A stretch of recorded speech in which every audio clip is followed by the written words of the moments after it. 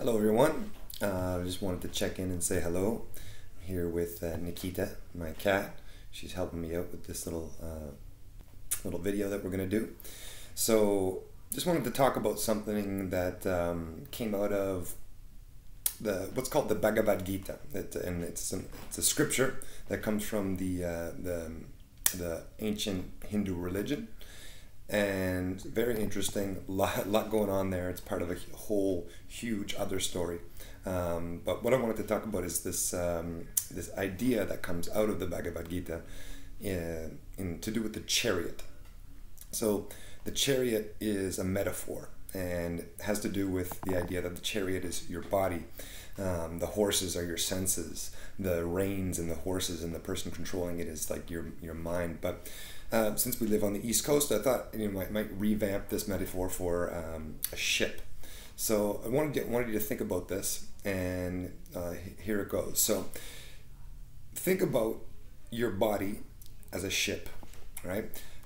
In your ship, you have a whole bunch of crew members, your organs, your bones, your tissue, all these things that have to bond together to make the ship go forward through the world.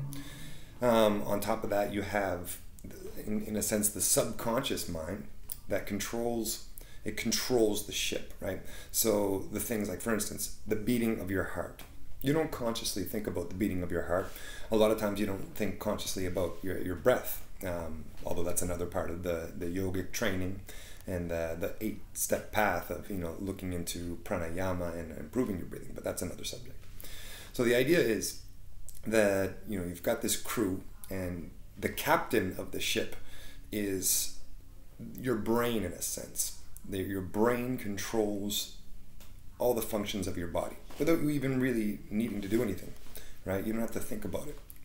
On top of this, then you have your conscious mind, the mind that can imagine things. It can make projections. It can look into the future, in a sense. You can plan for the future. It can look into the past. It can look into memories. It can analyze and examine things. So that conscious mind, what happens in our culture, unfortunately, is that conscious mind gets hijacked by different things. It's okay, honey. Your mind's not going to get hijacked. I won't let it, okay? Yeah, so your mind gets hijacked by all kinds of different impressions and influences that come in. So for instance, your language makes you think a certain way, makes you project things a certain way, and this causes certain impressions on your mind.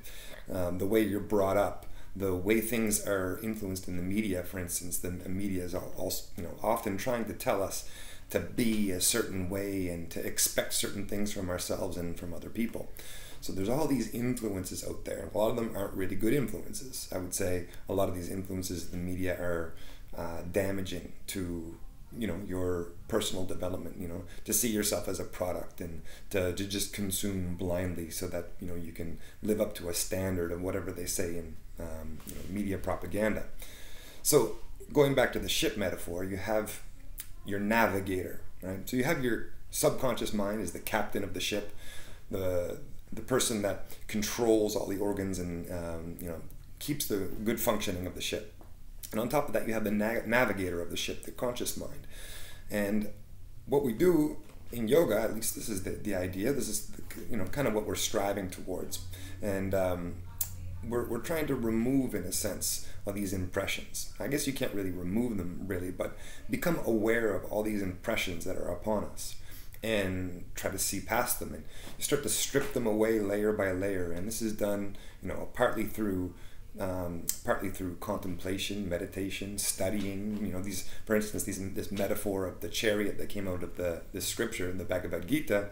It gets you thinking. It allows your mind to kind of free itself, in a sense, and start to see the world for what it is, and to understand that, in a sense, another metaphor for this is your navigator in our society.